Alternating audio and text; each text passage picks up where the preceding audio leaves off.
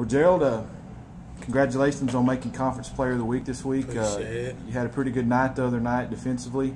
Game kind of got off to a little bit of a rough start. We spotted them 21 points. How they ran those trick plays on us there.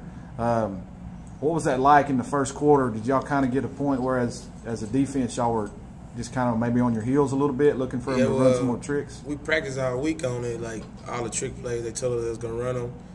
And as corners, we was supposed to lock on, you know what I'm saying? But got our eyes in the backfield, what Coach tells us not always to do, and he told us if we do it, we're going to have to pay for it. So, after a couple times, we had to just make sure we stay on our man and do what we're supposed to do. Everybody supposed to play what they play. And after that, we was going to be all right. Okay. I thought a key point in the game was when you picked that pass off on the fake field goal attempt. Everything kind of seemed to turn our way at that point. That's kind of got our momentum going. Take us through that play, what you saw from the line of scrimmage and how you went about making the pick and to the end of that play.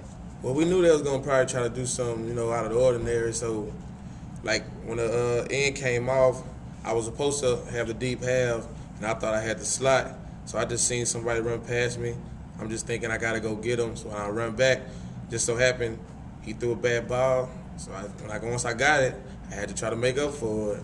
Okay, let's talk about the second interception, which pretty much iced the game. I mean, it gave us that full touchdown lead, and it was a big play in the game. What did you see on that, and then that run back you had taking it all the way to the end zone? Well, as soon as he threw it, I seen how far he threw the ball. It was an overthrow, so I just ran it down. I was like, I know I can go get underneath and catch it, so I went to go catch it. And we were still down, so I was like, once I got it, I'd be loving the ball in my hand anyway. So once I got it, I was like, I'm going to score this time for sure. I got to score. All right. You're a senior on this team. Obviously, your fourth year. Our biggest come from behind win or matched it actually in the program's history. As a senior with your experience, what kind of win like that you hope maybe take us forward on here in this next few weeks as we get deeper into conference? Yeah, because after the game we all talk, but we was trying to say that we can't give people 21 lead and try to chase them. Next time we need to play like our last game. We played a whole half, the second half. This game we played 3 quarters.